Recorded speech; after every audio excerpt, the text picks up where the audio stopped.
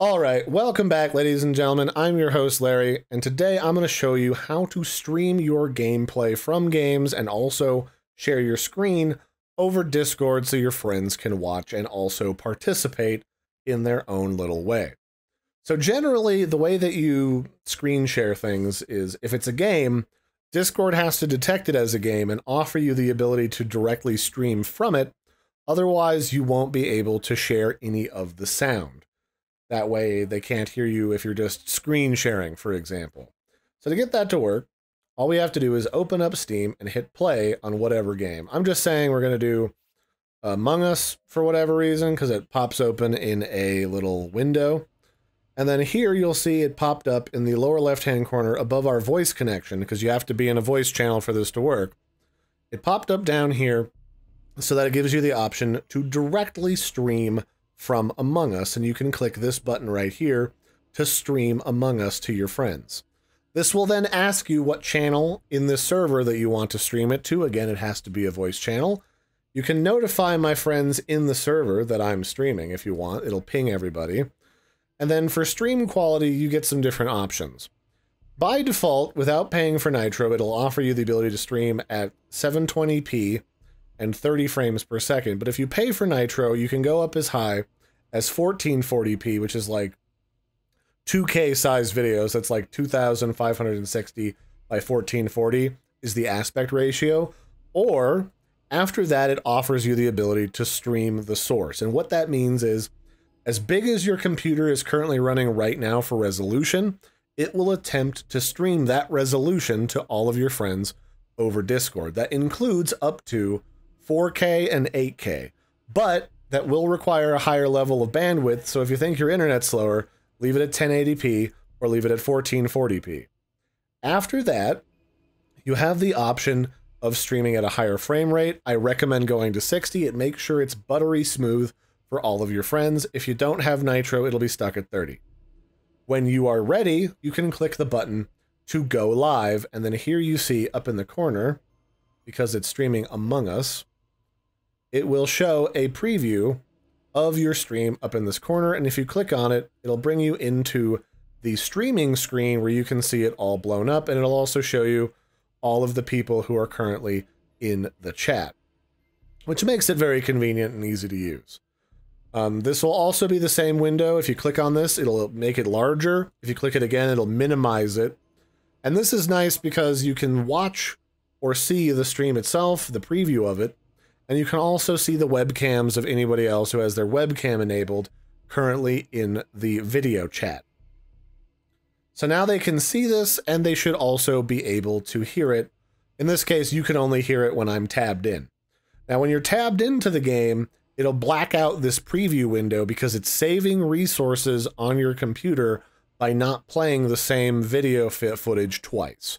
This cuts down on lag, and that's a good thing, but it will black out when you're playing it. So if you have more than one screen, don't be alarmed. That's just what it looks like when you're tabbed back into your game. And they should be able to view it and all that stuff just fine. Now, when you close this game, normally that should stop the stream automatically because it's no longer detecting the game. However, sometimes if you don't end the stream first before closing the game, it might start streaming some of your video footage of whatever's going on your desktop. So it's a good idea to close the stream before you close the program. It prevents people from seeing any personal information that you might not want them to see. This is more of a thing for streamers, but just be careful. You never know. So that's how you stream games to people. And if you don't see your game in that list, you can go to your user settings. It's the little gear in the bottom left-hand corner. And you can go into registered games, and it'll show you all of the games that you've been playing lately that it can detect. And what you can do then is, if you don't see it in here, you can run the game and click on Add It and find it in this pull down of all the other stuff running on your computer, or you can search for it if you know what it's called. And then you can select it, like I can select Adobe Audition, and I can add Adobe Audition as a source, and then I can stream directly from that. And if you wanted to, you could use this to add other software as a game, and that would allow you to capture the audio from that software so that you could do things like screen share a Photoshop tutorial and show your friends you drawing, or do a video editing tutorial. Whatever situation you might want audio from, that's a good way to get it, by adding it to your activity settings, registered games. But if that's not doing it for you, you can then go up to the top here and you can remove it from the list by simply hovering over one of these games and then exiting it out. So with that in mind, let's grab a random piece of software. What do I have open? I've got the media encoder open, and we have the option to stream just this screen with the media encoder if we want to.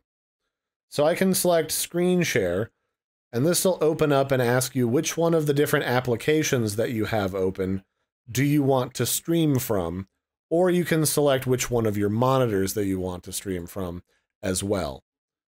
So you could even select like from one of your screens. I've got Google in the other screen, and I've got my current like Discord display in this screen.